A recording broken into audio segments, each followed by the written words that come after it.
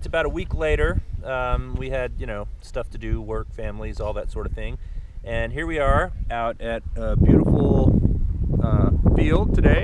Kind of misty, a little bit rainy, but that's all right. Jason's going to go ahead and take this guy up and show you how it flies.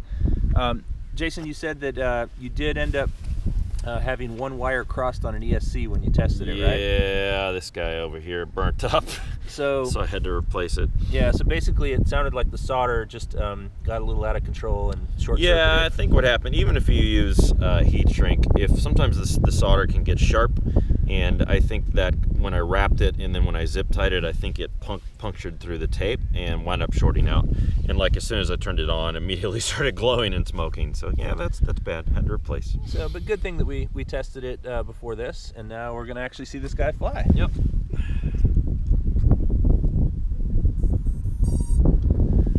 Give her just a minute to calibrate.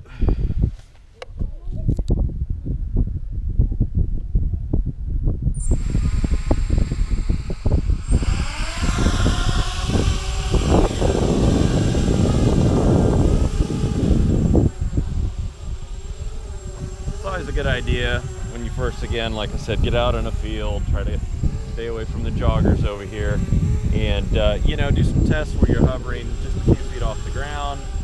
Make sure that your directions, left and right, pitch, all that good stuff is correct and you didn't get anything crossed.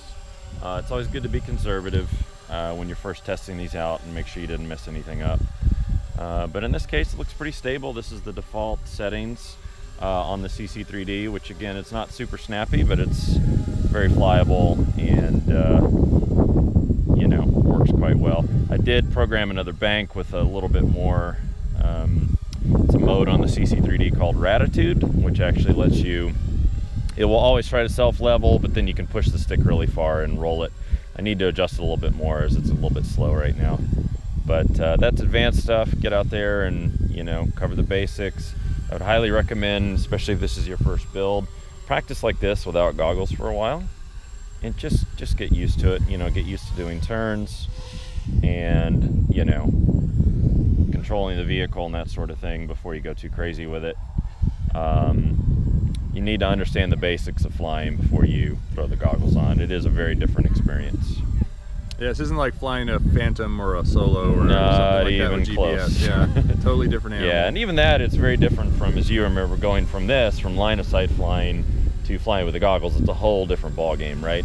Line of sight, you always have to be aware of your orientation so that you can, you know, not destroy anything.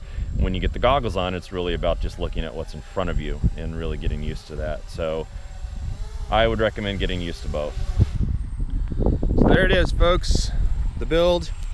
Feel free to comment, send us your pictures, your own builds. We'd love to see what you guys are doing out there, and safe flying.